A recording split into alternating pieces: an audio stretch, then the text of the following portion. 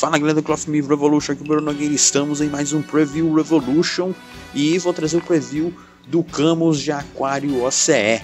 Mas antes de prosseguirmos aqui com o vídeo, não deixe de se inscrever no canal aqui do Cloth Me Revolution, clicar aí no sininho para você se inscrever e também seguir nas redes sociais do Fórum Revolution Oficial no Instagram e o facebook.com/clothmerevolution, tá? Não deixe de seguir a gente nas redes sociais e também curtir aqui o canal, beleza? Vamos agora para o preview do Camus de Aquário OCE, que foi anunciado recentemente. Ele é o item Tamashii Nations, tá? Na Feira Tamashii Nations de 2019, desse ano, em outubro.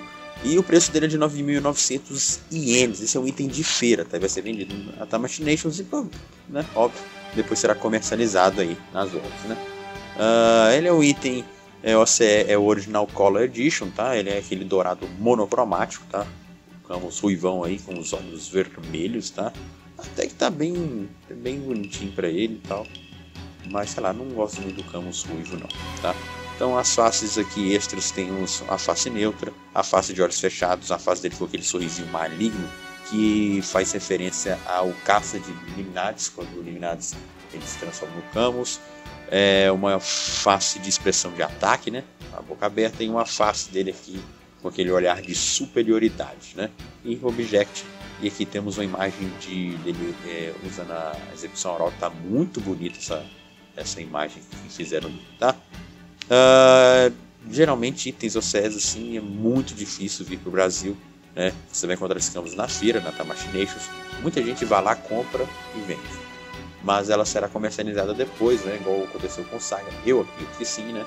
O Seiya foi lançado na feira ano passado e depois foi comercializado, mas é um item caro, né? Por se tratar de feira, tá? Então o Camus vai sair na Tamashii Nations 2019 em outubro, né? Praticamente no mês que vem, né? Já estamos em setembro praticamente.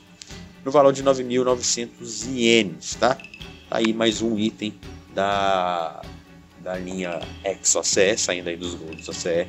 Mais um em Cavaleiro de Ouro, né? Todo ano estão lançando os Cavaleiros de Ouro na versão OCE, tá? Bom galera, esse foi um review bem mais rápido, porque é um item simples, não tem muito extra, né? Não deixa de ser um repaint da versão clássica, da versão anime, né? Do personagem. Então isso aí, espero que vocês tenham gostado do preview. Postem aí o que vocês acham, que vocês têm vontade ou não de ter uma figura dessa na coleção, tal. O que vocês acham da linha OCE?